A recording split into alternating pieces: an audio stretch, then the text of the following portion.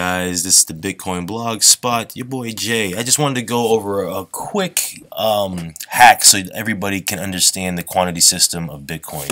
I know, it's taken me a long time to get this, and even sometimes now it gets confusing when you have the current values changing, the volatility changing over time drastically a lot. So it's always hard to find out how much really your Bitcoin is worth, but I just want to teach you a hack of things to pay attention to help you understand. As long as you know the price of Bitcoin, which typically people are always keeping an eye on, and then you'll always know what your quantity is.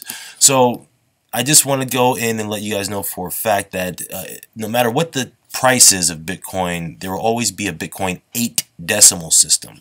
There will always be 100 million Satoshis will always equal 1 Bitcoin, no matter what the price is. But as of right now, the dollar value is approximately worth 5,300 Satoshis in November of 2020. So the quick hack that I want you guys to remember is to always look at the number of Satoshis and also the decimal points, 2 decimal points to the right. If you pay attention to these two, that will always give you a hack into how much you have. This, of course, is if you have less than 1 Bitcoin.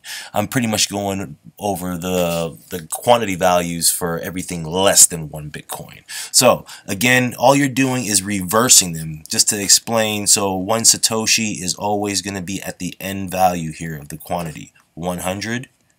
If you block this all out here, 100. 1,000 Satoshis, 1,000 Satoshis.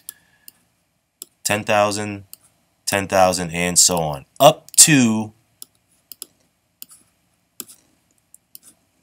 99,999,999, which is 99 million, sorry.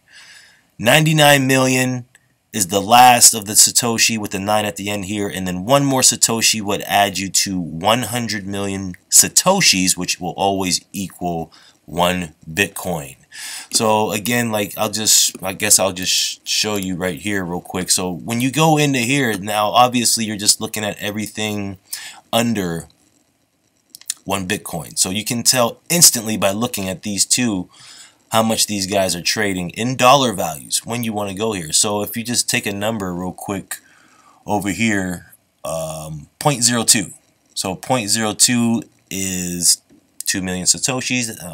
That means he's not really trading that much money. But when you get into getting into this system here, the decimal right before, that's when you know you're in the thousands, and that's some pretty good money for the average person. I can't wait to the day that 1 Satoshi will actually be equal to 1 penny or even $1, depending on how high the value goes.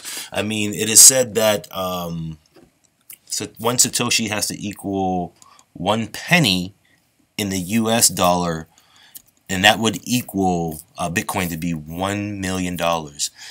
At that market capitalization, that would be in the upper trillions. That would be a stable coin for people to trust, and that is the day that Bitcoin will take us to the moon and to give us freedom to transact our money. So again, this is not taught in schools yet. It's going to be taught in schools. So everybody, please try to understand this thing of understanding your quantity of Satoshis. Remember your values of Satoshis here from the right to the left. That gives you how many you have. Always go for the goal of collecting 1 BTC or more, because we know that it's going to the moon, and eventually 1 Bitcoin will probably equal 1 million. I think that's the goal. With that being said, like, share, and comment. Share this with your friends. I know a lot of people get confused with the decimal system. But this is Jeremy, and I am out. BitcoinBlogspot.com. Get all the resources and news and updates. We appreciate it. We're out of here.